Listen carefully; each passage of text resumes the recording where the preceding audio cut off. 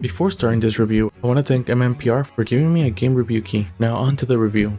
Mon-Yu from Experiencing thrusts players into the heart of the land called Tir-Na-Balg, a realm overrun by 7 devil kings who not only stolen precious treasures, but have transformed the Dragon King's tower into a menacing dungeon.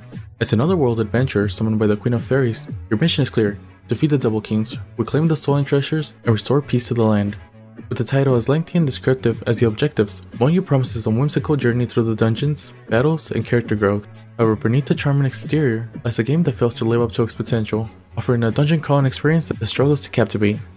The game welcomes players into an endearing chibi art style, bringing to life a world filled with colorful characters, monsters, and environments. The monster variety is commendable, accompanied by a plethora of chibi portraits for heroes and NPCs.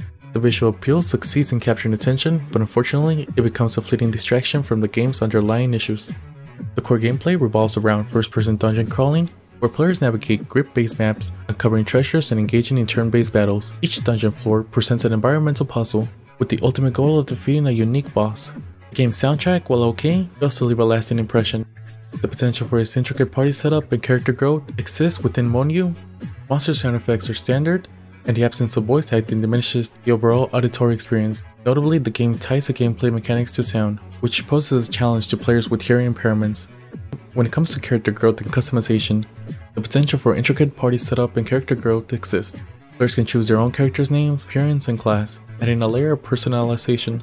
However, the game's reliance on equipment levels and RNG-based drops introduces frustration. The fun factor is hampered by the lack of balance, making progression feel more like a stroke of luck rather than a result of strategic planning. Mon-Yu defeats strong monsters, gains strong weapons and armor. You may be defeated, but don't give up, become stronger. I believe there will be a day when the heroes defeat the Devil King, offers glimpse of potential greatness, but unfortunately falls short of expectations. The detailed character customization and promising dungeon exploration are marked by uninspiring visuals, repetitive gameplay, and unbalanced difficulty. The game system feels disjointed, with crucial mechanics left unexplained.